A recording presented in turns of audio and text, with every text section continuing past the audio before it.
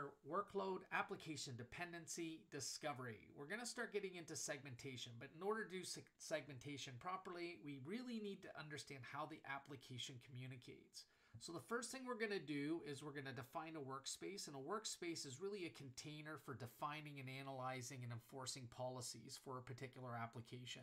It's really an isolated environment that allows us to experiment without actually impacting other applications. So we'll go ahead and give this a name, and we'll select the the scope, in our case pod 101 open cart, and we'll go ahead and create that. And that's just going to define the assets that we're going to leverage within that scope. Now, before we jump into the ADM or Application Dependency Mapping tool, let's go back to Inventory Search. We'll look at that scope and let's just have a look to see some of the elements that we have here. And so we can see load balancer, we've got web server 1 and 2 and workstation, a couple IP addresses. We also call out the operating system here as well. So let's go back to our workspace and we'll go ahead and click on Open Cart. It is our primary active workspace. You can have others, only one can be primary. And now that we're in here, we can select a time range. So we've got flow data coming in, or data coming from either the sensors or agents. We can also have flow data coming in from other devices. We can pick a time range by just clicking, or we can select it, or we can just drag the bar across here. We're going to look at about 2 days of information. This side information, we're going to go ahead and import a file that's going to provide additional information. This is around server load balancing configuration, and we'll have a look at that in a second. So let's go ahead and upload that file. Now, since we've uploaded, now we've got 2 here. We're going to get rid of the previous one, and we're going to make sure that we're going to select the latest one that we've just imported. We're also going to look at cluster granularity.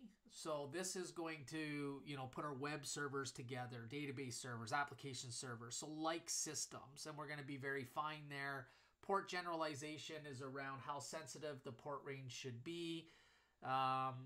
And then we've got policy compression. So, compiling policy, if you have 80.443, make one rule as opposed to 2 separate rules. Now let's just jump back into to that JSON file that we just imported. And we can see that we've got some information here. We've got actually a load balancer, open cart config. We've got the VIP port, protocol backend, with some IP addresses, and it took roughly 2 minutes for this to run against 2 days of data. And now we've got all this good information around policies or potential policies. Now we're going to review this with not only the application teams, but also with our security teams. And we're going to come to a determination of whether or not these policies make sense and make any adjustments that we may need to do. But at least the bulk of it's been done based on the flow data and how it communicates. We jumped into clusters, and here we've got an example of a cluster, and we've got 3 systems that were added here. And so if we come back in, what we've noticed is we've got this load balancer that's actually assigned to this workload. Now, we could leave it there, but in our case, we're going to remove it. And we're going to clean this up a little bit. So this is just showing you that just out of the box, it does a pretty good job of identifying, and a load balancer is providing web services. Now, in my case, I'm going to make web servers be the web server itself and have the load balancer called load balancer. So let's go ahead and make that adjustment. We got rid of that IP address. Now the query is based on those other 2 IP addresses. If we pivot in, now we can just see those 2 web servers.